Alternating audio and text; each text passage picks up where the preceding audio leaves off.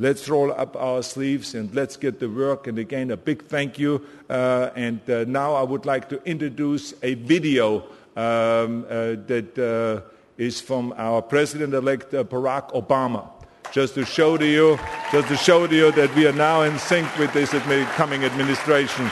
So let's see it. Senator-elect Barack Obama.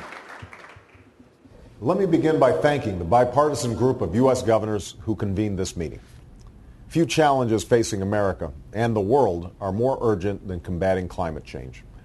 The science is beyond dispute, and the facts are clear. Sea levels are rising. Coastlines are shrinking. We've seen record drought, spreading famine, and storms that are growing stronger with each passing hurricane season. Climate change and our dependence on foreign oil, if left unaddressed, will continue to weaken our economy and threaten our national security. I know many of you are working to confront this challenge. In particular, I want to commend Governor Sebelius, Governor Doyle, Governor Christ, Governor Blagojevich, and your host, Governor Schwarzenegger. All of you have shown true leadership in the fight to combat global warming. And we've also seen a number of businesses doing their part by investing in clean energy technologies. But too often, Washington has failed to show the same kind of leadership.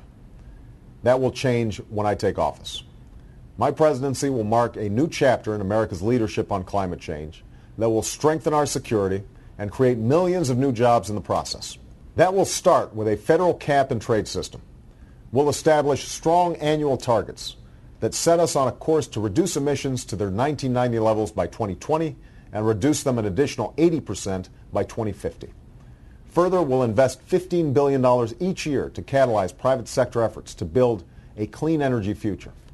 We'll invest in solar power, wind power, and next-generation biofuels.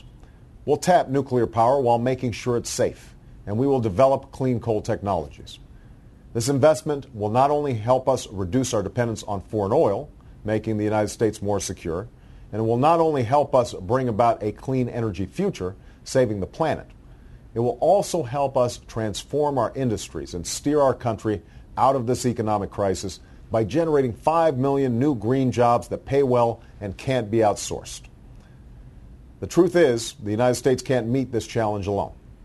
Solving this problem will require all of us working together. I understand that your meeting is being attended by government officials from over a dozen countries, including the UK, Canada, Mexico, Brazil, and Chile, Poland, and Australia, India, and Indonesia. And I look forward to working with all nations to meet this challenge in the coming years.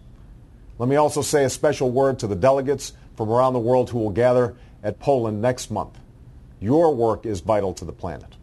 While I won't be president at the time of your meeting, and while the United States has only one president at a time, I've asked members of Congress who are attending the conference as observers to report back to me on what they learned there. And once I take office, you can be sure that the United States will once again engage vigorously in these negotiations and help lead the world toward a new era of global cooperation on climate change. Now's the time to confront this challenge once and for all. Delay is no longer an option. Denial is no longer an acceptable response. The stakes are too high. The consequences too serious. Stopping climate change won't be easy. It won't happen overnight. But I promise you this, when I am president, any governor who's willing to promote clean energy will have a partner in the White House. Any company that's willing to invest in clean energy will have an ally in Washington. And any nation that's willing to join the cause of combating climate change will have an ally in the United States of America. Thank you.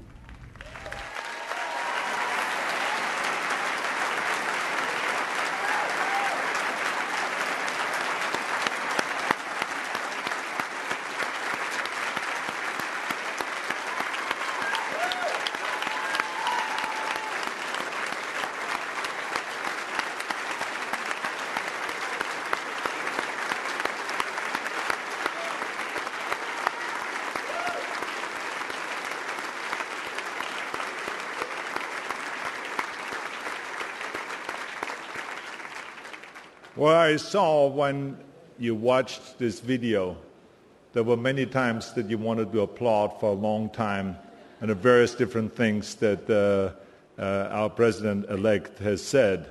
but because of the video, you wanted to also hear what he said next. So, but I'm going to share that with him, a great enthusiasm here, and of course I am very, very happy because this is so important for our country because we have been the biggest polluters in the world, and it is about time that we as a country recognize that and that we work together with other nations in order to fight global warming. And so this administration will help us with that. This administration will adopt, as Barack Obama has just said, adopt our regulations and our laws, and this is really fantastic because we want to lead the way. And I can promise him, and I want to thank him first of all for this great video that he has sent, and also let him know that we in California here are ready to go and do everything that it takes in order to help his administration to follow through with his vision, with his environmental vision. Thank you very much. You all have a great, great conference, and I will see you again later on. Thank you.